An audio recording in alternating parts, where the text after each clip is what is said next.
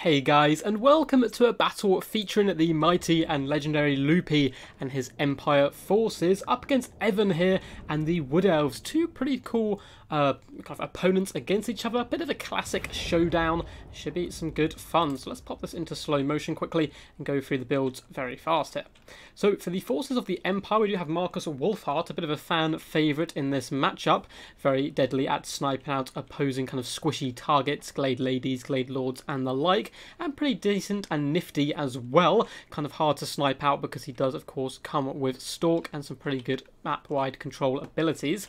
In the front line we have super cheap and cheerful swordsmen dotted all the way along the front lines. They do just fine up against kind of dryads and eternal guards. They lose the fight but rather slowly, allowing the rest of the build to kind of do the serious damage here, which we're looking to see. On either flank we have some spearmen as well, just trying to fend off wild riders and the like, and triple huntsmen in the centre pocket. I'm a big fan of these guys up against Wood Elves, mainly because they have Stalk, so they're kind of hard for Weight Watchers to snipe out, and they can do decent damage up against Wildwood Riders as well as trading relatively effectively against enemy archers. In the back line we do have a bit of a risky situation. We have double Great Cannon as well as a glorious Hellblaster volley gun. As you can see, Arrows of Kurnos is coming in now and missing by a significant margin here, kind of miles off target there.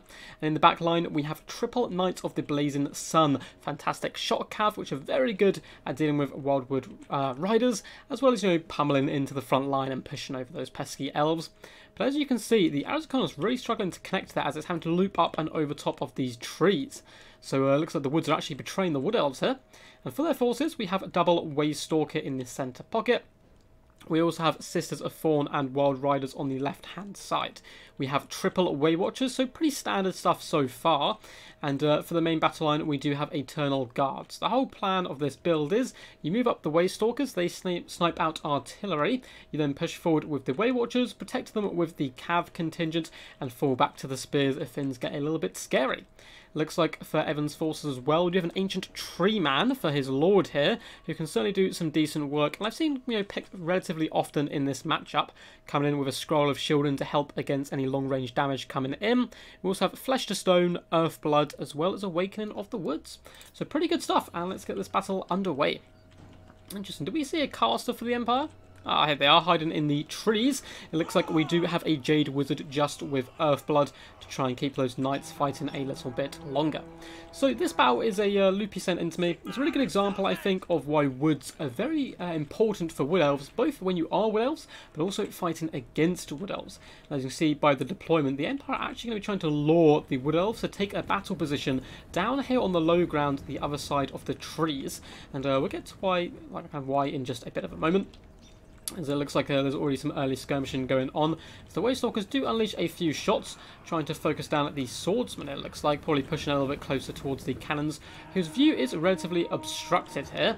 However, Marcus Wolfheart has now got the Waystalker in his sights, and has taken a little bit of damage back in return. Now, Waystalkers don't trade terrible here, especially if you have two.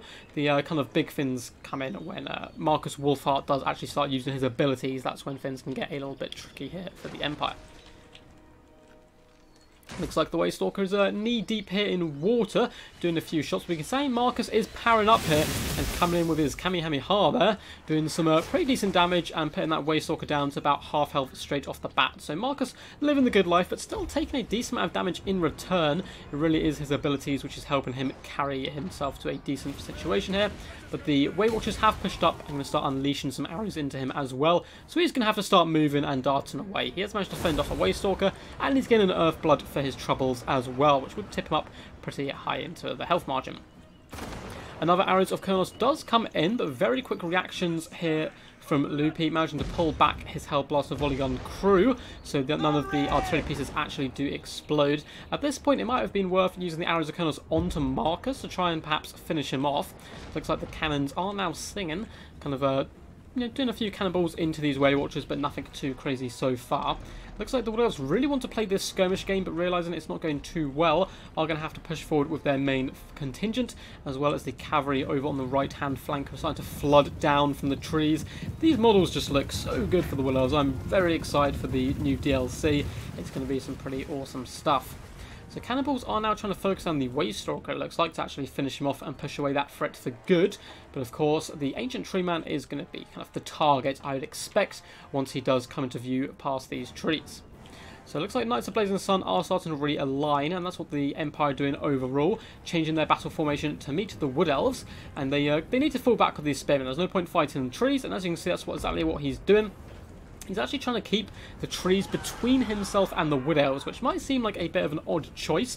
Wood Elves do indeed fight better in trees, so he doesn't want to push into them, but at the same time, keeping Way Watchers on the other side. Yes, they're very accurate, but a few of these arrows will catch in the trees and kind of neuter their effectiveness at long range damage.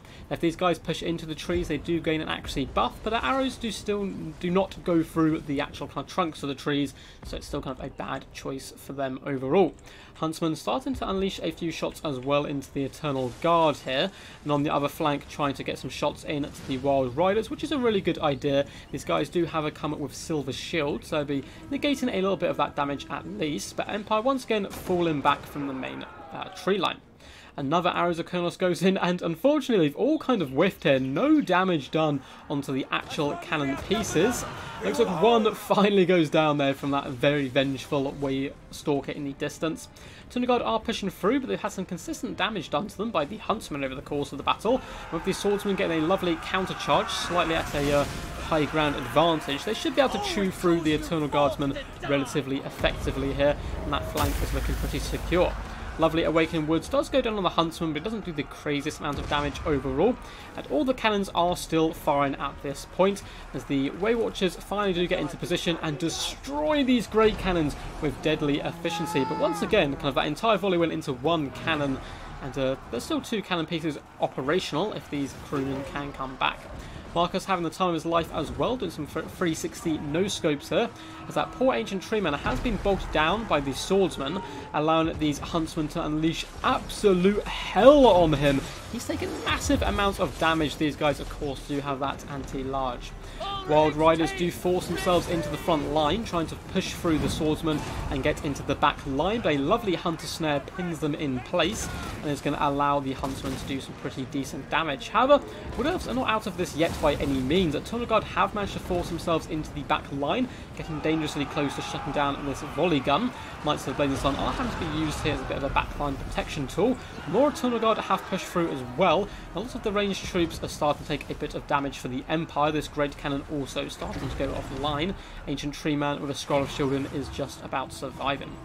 The Sisters of Thorn really need to get engaged in the battle a little bit more, in my opinion. Just as I say that they release a war cry and start pushing through the trees, but they're going to be really needed to get into this back line and shut down some of these troops. Now, the main problem for this Wood Elf build overall is their only real answer to the Knights of the Blazing Sun are these Way Watchers, so they have to get all of their shots into them if they want any chance of winning this.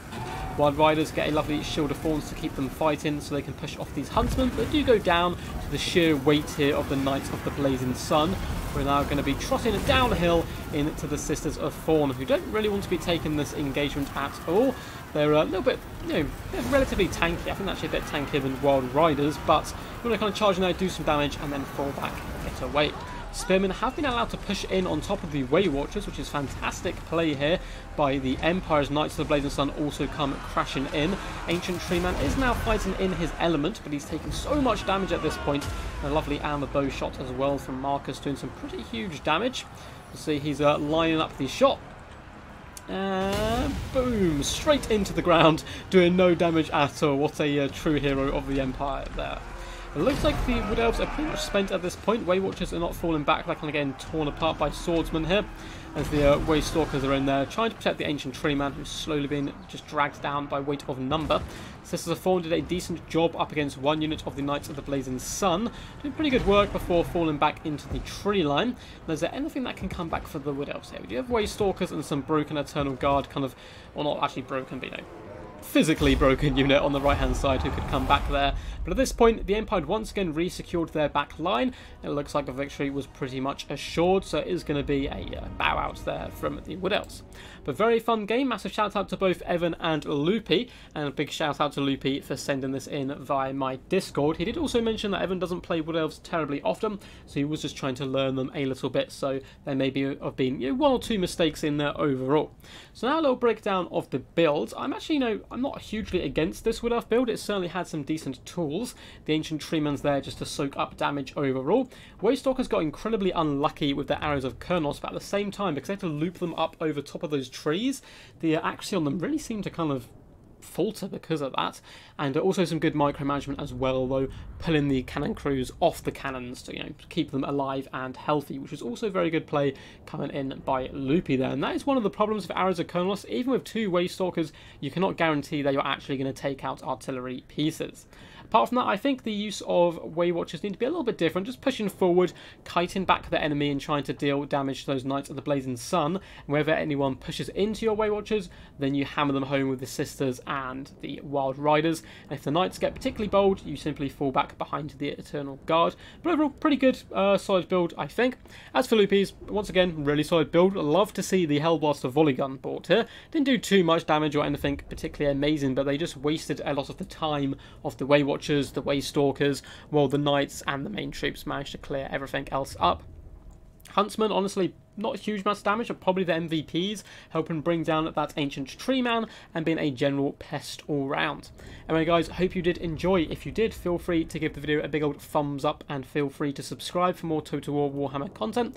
If you want to send replays in to me, get involved in tournaments that I host and all that good stuff, feel free to join my Discord. There is a link in the description down below. Anyway guys, until next time, peace, and as always, stay awesome.